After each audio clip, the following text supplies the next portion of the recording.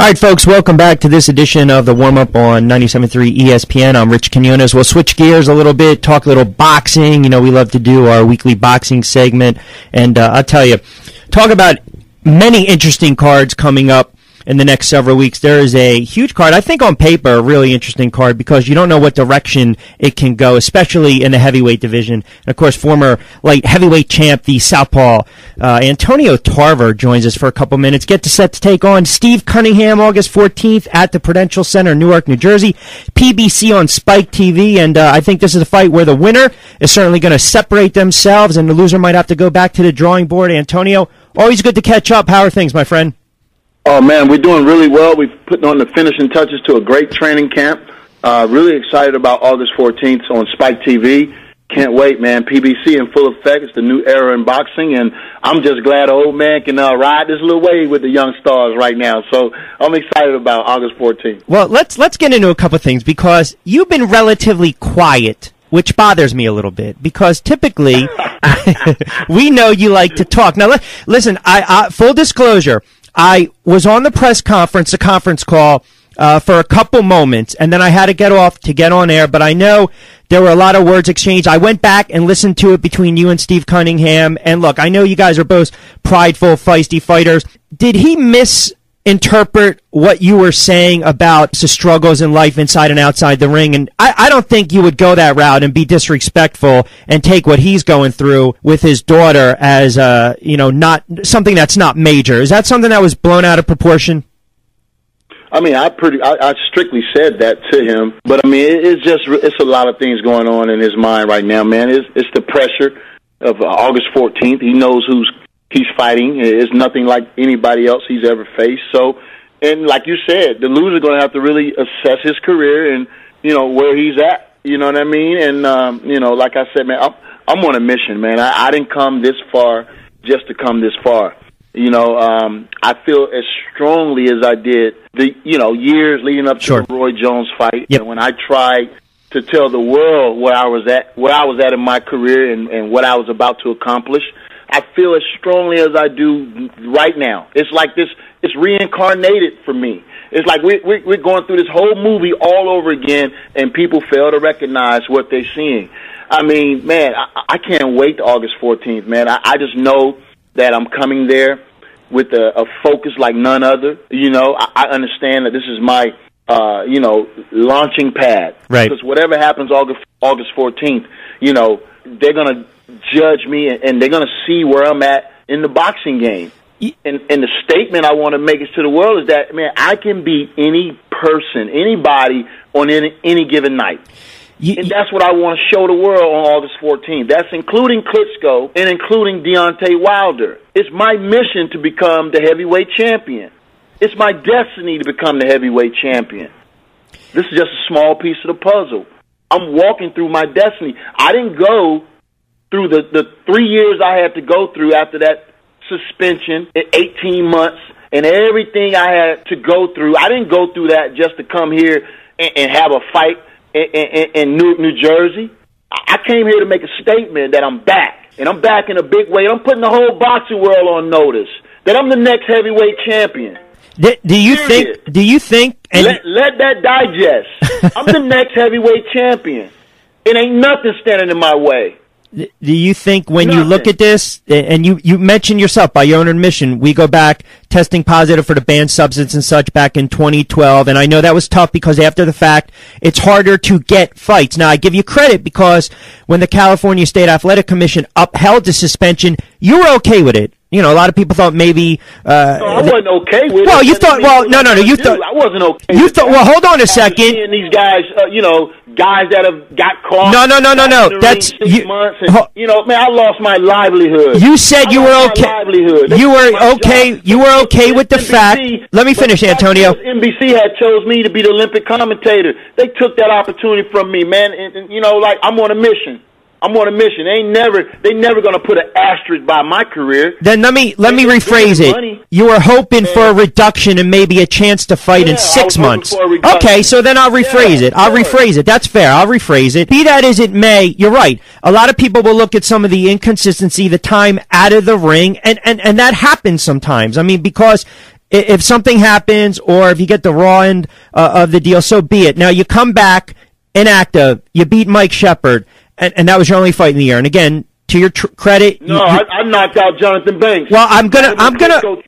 You came. Yeah, I'm gonna finish with that, Antonio. Let me finish with this. You came back, and that was an impressive win over Banks, who was a former WBO and NABO champ. I guess a guy that beat Seth Mitchell, and I think that's when people probably took this comeback, if you will, a little more serious. And I think that's why you sound very fired up, because I think you think you're being disrespected going into this fight. Now, Steve. Man, It ain't. I'm not saying I'm being disrespectful. I'm saying that, listen, my struggles wasn't in vain. That's a fair point. The only thing gonna satisfy me is the heavyweight championship. That's all I'm saying. I'm on a mission. It ain't got nothing to do with nobody.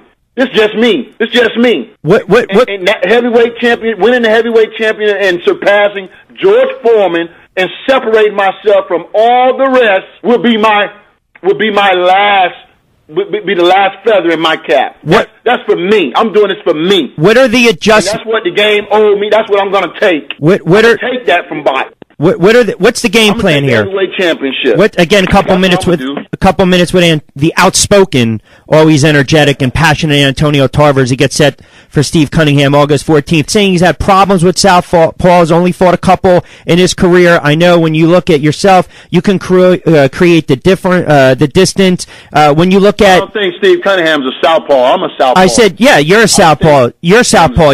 Yeah, that's what I'm saying. I'm saying Steve Cunningham hasn't had too many fights against southpaws. He's fought Amir. I thought you said. No, it's all right. It's all right, Antonio. He fought Amir Mansour, gave him a little bit of trouble. He fought for Hernandez for an IBF title, didn't really give him a lot of trouble. Now you look at yourself again. This is a situation where are you going to try to get in, get out, fight in the pocket, establish that jab early? Give us a little bit of a blueprint how to beat Steve Cunningham without giving the fight plan away. I'm going to be me, man. I'm going to be the best Antonio Tarver that I can be right now. And, I really don't know. I'm in great shape. I haven't even watched one tape of Steve Cunningham. I'm not worried about Steve Cunningham. I'm coming to the fight, and I'm bringing the best Antonio Tarver. And whatever goes on from 1 to 12, I'm going to figure it out. I ain't really studying Steve Cunningham. I ain't studying none of them, really. I'm being the best shape I can be in. My only focus is me. When I get in the ring, I know how to fight. That ain't nothing I got to think about. All I got to do is get in shape. Everything else going to come. You mentioned everything else going to come. You mentioned box, you hit and don't get hit. And I'm going to figure it out. If he throwing his hands, I'm going to have an answer for that. And that's all it is. I ain't going to put no more on me. He got two hands. He can't throw but one at a time. That's how I minimize all of them. You mentioned he ain't going to kick me. He ain't going to throw both of them at one. He can't throw but one at a time. And I'm going to see it all coming. And I'm going to work. I'm going to dig. And I'm going to put these hands on his ass like he ain't never had them on him before. And if he make it to 12 rounds, bless him. What's your thought? I'm looking to make a statement with Steve Cunningham. I'm putting the whole world on notice that I'm here. Okay. And I ain't here by accident. It ain't no mistake that I'm 46 years old and I can still do it at this level. So get ready for the biggest story in boxing, because I'm finna capture the heavyweight championship. Deontay Wilder can't learn enough about boxing. Hold on. Let me stop you with. Can't beat me with no 1-2. Let me interject with Wilder. Let me interject. That's it. So that's my mission. I done told the world. Now I'm finna talk the talk and walk the walk. Well, I want to see who's gonna stop me. Let's talk about Deontay Wilder. Vulnerable champion in your eyes? And I just told you what I felt, and that ain't got nothing to do with him or nobody else. I'm just at a different level. That's how I feel. Because ain't nobody going to tell it for me. I got to tell the world who I am. Because they got their eyes closed, always have had their eyes closed on me. I'm just 20 years in the game, 5 championships later, and still doing it. So I got one more thing to prove to the boxing world. And that's it. And when I get that heavyweight title, I'm riding off in the sunset. But they'll never be able to doubt my greatness again. And I said greatness.